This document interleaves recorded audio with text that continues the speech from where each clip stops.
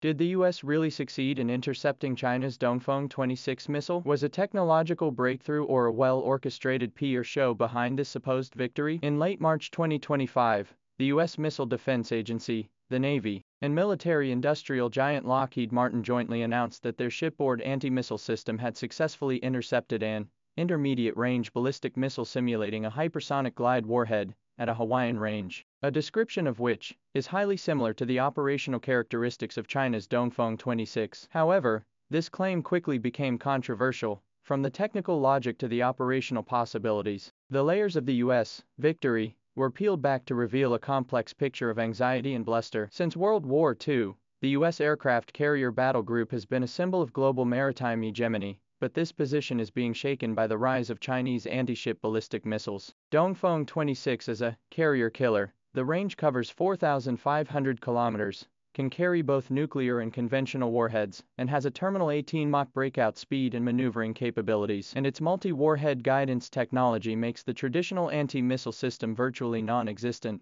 The US military internal projections show that if the actual combat encountered a saturation attack on the Dongfeng-26, the opportunity to intercept only two outside the atmosphere in the mid-range, and the end of the high-speed dive phase, and the success rate may be less than 20%. More ironically, in 2021 the US Army had called Standard 6 missiles for interception tests, but failed miserably after firing two interceptors in unison, failing to hit even the simulated target. These realities reveal a harsh truth: the evolution of the spear has far outpaced the shield's ability to defend. The success of the Hawaii test is in fact a well-designed show. The target bomb launched by the US military itself, and Intercept, the upgraded version of the Standard 6, is still in the research and development stage, has not yet been verified by the actual combat. This left-handed attack, right-handed defense, closed-loop experiment is essentially an idealized single-target simulation, and the real battlefield in the Dongfeng the 26th of may be accompanied by electronic jamming,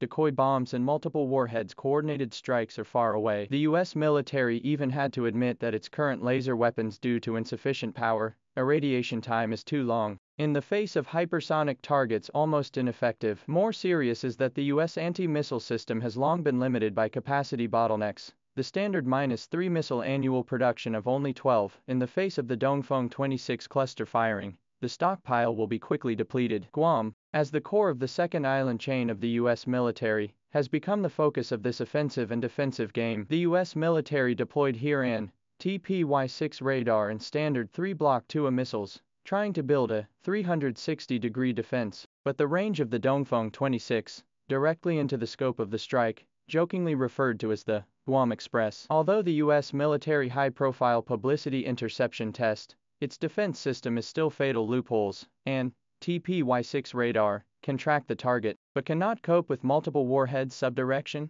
Standard -3 missile interception altitude ceiling of 150 kilometers, and the Dongfeng-26 end of the swooping speed far more than the limit of its response. US military projections show that once the interception fails, the carrier battle group will face a total wipeout of the end, forcing the US Navy will be limited to the carrier's range of activities, from the coast of China 2,778 kilometers away from the safety zone. This strategic retreat is actually recognized the Dongfeng-26 deterrent effectiveness. 26 deterrent effect. In the face of the overwhelming superiority of the Dongfeng-26, the US military's strategic adjustment appears to be contradictory. On the one hand, it tries to avoid the risk by dispersing the base deployment, the development of nuclear submarine force, on the other hand, and into the path dependence, continued to invest tens of billions of dollars to upgrade the traditional anti-missile system. This struggle highlights the rigidity of the US military thinking, as it once mocked China's 8J-8 for an F-22,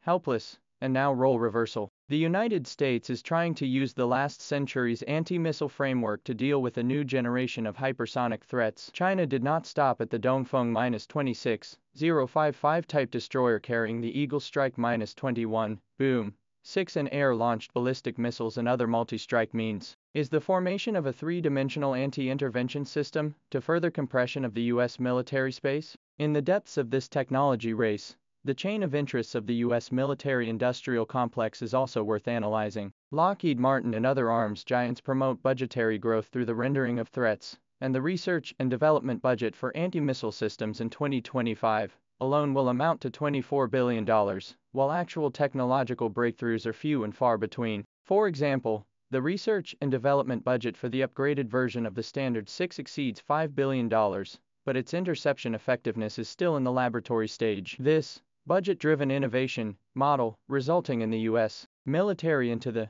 technology catch-up trap, the more investment, but the farther away from the actual combat needs. At the same time, China through the civil-military integration and focus on research in missile technology to realize the curve overtaking, its R&D cost is only a quarter of the United States, while the iteration speed is 3 times faster. In the next decade, this offensive and defensive game will enter a more subtle stage. The United States is trying to enhance the early warning capability through the space sensor network and artificial intelligence, but its over-the-top satellite, Aegis ship, data link there is still a 5-second delay, cannot cope with the whole of the Dongfeng 26 orbit change. China has been in the Zhuhai airshow to show the Red Flag 19 anti-missile system. Its intercept altitude covers 30 to 200 kilometers, can be implemented on the hypersonic target multiple interception, and the official hint that the display is not the most advanced model. This technological generation gap, will force the United States to redefine the concept of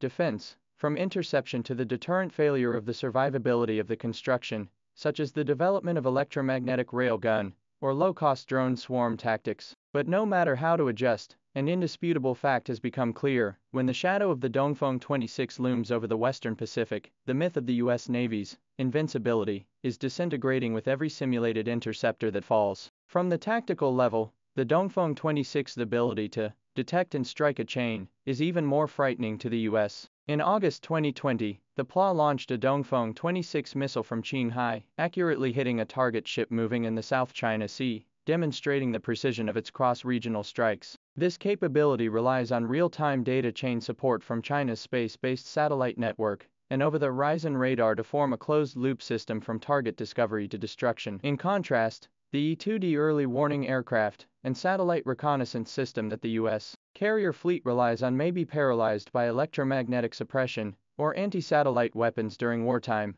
leading to a precipitous drop in battlefield situational awareness. On the economic dimension, the cost-effectiveness advantage of the Dongfeng 26 is further emphasized. A Dongfeng 26 costs about $10 million, while a U.S. aircraft carrier costs more than $13 billion to build and maintain. If a brigade of Chinese rocket force is equipped with 75 missiles, the total cost of only $750 million US, but can pose a deadly threat to 2 carriers. This asymmetric advantage breaks the traditional sea power game of capital logic, forcing the U.S. military had to reassess the sustainability of its carrier-centered strategy. Historical experience shows that the intergenerational leap in military technology often triggers the reconstruction of the strategic pattern. Just as aircraft carriers replaced battleships as the centerpiece of naval warfare in World War II, the emergence of the Dongfeng 26 marked the transition of ballistic missiles from a strategic deterrent to a tactical weapon. Its nuclear versus nuclear nature blurs the threshold for escalation.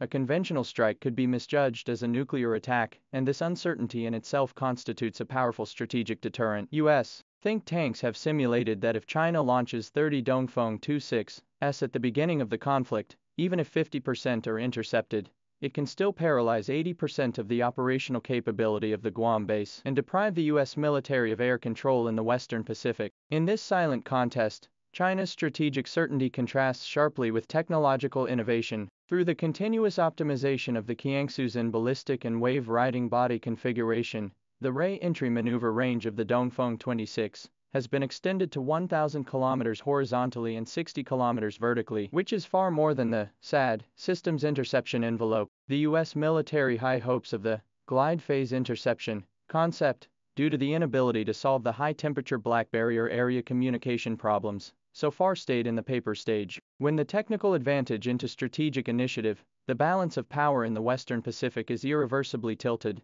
this may be the United States' frequent speculation interception success of the real anxiety.